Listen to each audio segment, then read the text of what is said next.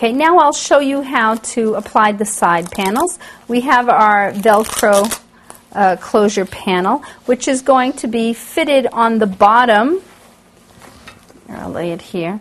On the bottom of our cushion cover. Now this one I am not going to have wrap around because of the shape of the pillow and because the pillow is very soft. The pillows on the back portion of the couch are very soft and they'll be much easier to put in. So I'm only making the Velcro run along the bottom and not up the sides at all.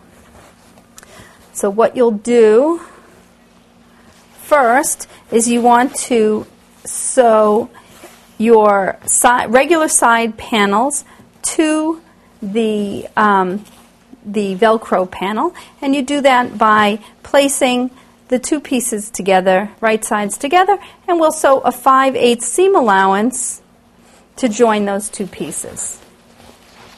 Okay, and we're going to sew the Velcro panel. Is very thick here because you've got 2 layers of Velcro and several layers of fabric. So when you come to that portion, you want to be very careful and go very slowly so that you don't break any needles. And you can move the hand wheel by hand to get over this large section if you feel like your machine is having difficulty getting over it.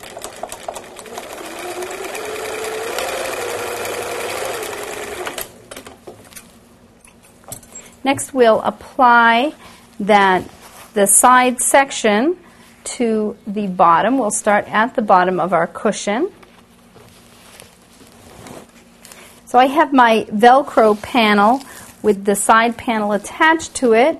I'm going to start right at the corner, and you'll sew with a zipper foot to accommodate the piping that we have, and start 5/8 of an inch from the end so that you have room to go around the corner later.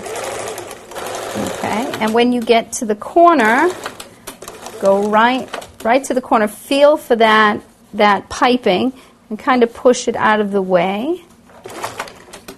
Put your needle in and lift the foot. Pivot the fabric. Now it's a little bulky because of the Velcro. Just push that out of the way and make sure that everything is nice and flat on the bottom here. Now if you want to make it a little easier, we could take it off and just snip right at the corner, just about 1/2 an inch. And that will help the fabric bend around the corner. We'll place it back on. Feeling for the piping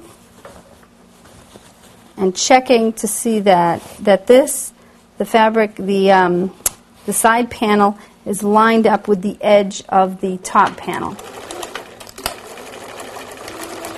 Whenever you go on and off, you want to make sure you do a few back and forth stitches to secure and knot that.